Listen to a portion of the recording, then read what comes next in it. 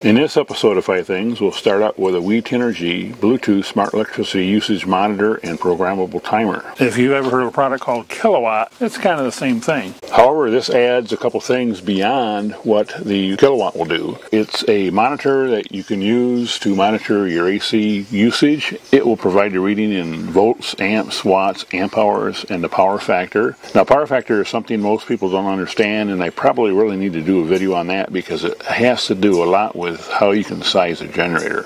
It Bluetooths with a phone, so it does provide a remote control on and off. You can also set a timer so you can turn the appliance on and off at a certain time. But for my purposes, it provides a logging function, and this function can show power usage over time. And for 16 bucks, I mean, it's pretty cheap, so it's something handy to have. When I first obtained this device, I used it with an iPhone, and it worked very well. However, recently my iPhone quit working, and all they had to replace it was a Samsung Galaxy A50 with Android 10, and the app does not work 100% with Android. The basic function works fine. Once you know it, the logging function no longer works. And when you pair, you just got to hold this down for 3 seconds until the red light comes on, and then it will pair with your phone. And to do a basic test, I'm connecting a meter to my portable refrigerator, and I'm just going to map the performance of the refrigerator over time just to see how it cycles on and off, which is really what you need the data logger for.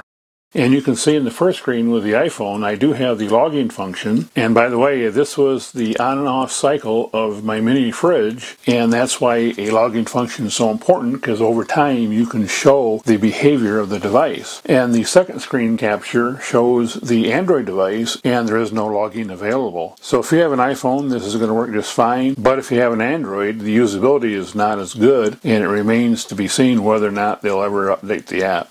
Next up is this Accurite lightning detector, and this is such a great idea for camping, whether you're in a tent or you're in an RV. Obviously in a tent you want to be careful if there's lightning around, but even in an RV, if you're out hiking or something, you want to be able to get back to shelter. And this device operates on the principle of spherics, S-F-E-R-I-C-S, a shortened version of atmospherics.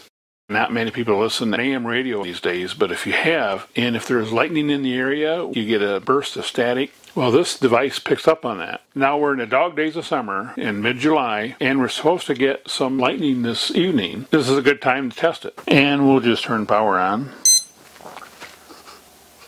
And that is all there is to it. And also there's an indoor setting if you depress both buttons at the same time. And the indoor setting basically compensates for higher background noise. But it does say in the manual that motors and PC screens and things can cause false positives. And the manual does say that the range is 1 to 25 miles. In the meantime, I have a cordless drill, which is brushed, so that should cause more noise. That's pretty good that it didn't go off on the drill. Unable to detect that we received means that interference was detected, so used at a different location. So that's cool. It differentiated between lightning and interference.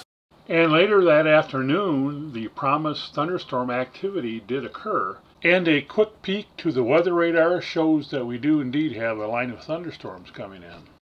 And you can see here 6 lightning strikes that are 6 miles away. However, when you look at the sky, it looked pretty threatening, so I'm not sure how much of an advance warning this really is going to give. So my conclusion is that it actually does detect lightning strikes. However, does it give you enough advanced warning to do any good? That remains to be seen. A couple of years ago, I did a review on this Thermacell Mosquito Repellent device.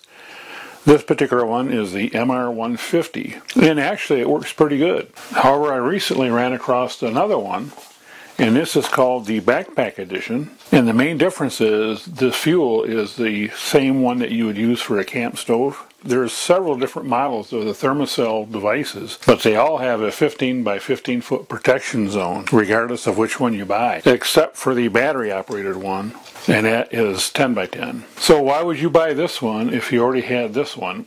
Basically are the same performance-wise. Really what you're getting is just the convenience of having something that is easier just to set on a table, I suppose. Now the cost of running this is almost the same, and for a 48-hour replacement, this costs $18. This costs $21.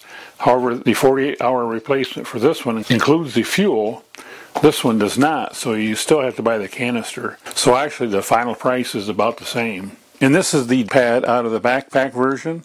And it's identical in size to the pad here. And with the backpack version, you get a little bag along with the device itself. And this device actually is kind of cute. Has a nice little cover for the fuel port. And like the other style, this just slides in. And then you screw the canister on, turn it on, and then you start it. And if you look down the little hole, you can see the flame. That's all there is to it.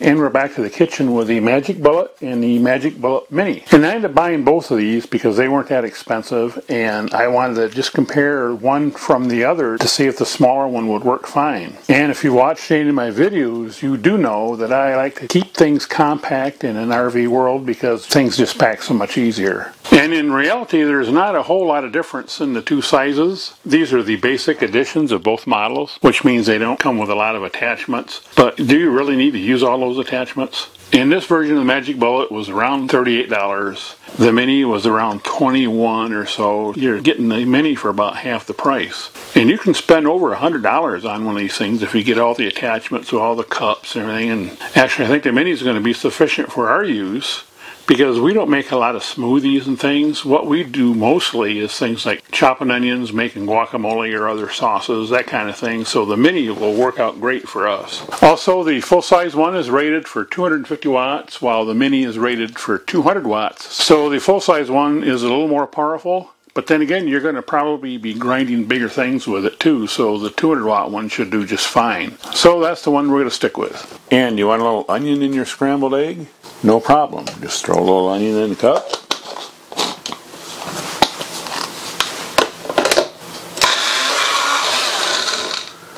And there you go. My wife actually had the idea of buying this collapsible camping bucket. Again, in an RV or in a camping situation, you want things that you can store easily, and that's certainly the case with this. And I didn't really think much of it, but we've used this thing for dozens of things. Anything from giving the dog a drink to pouring on a campfire and filling a bucket full of ice.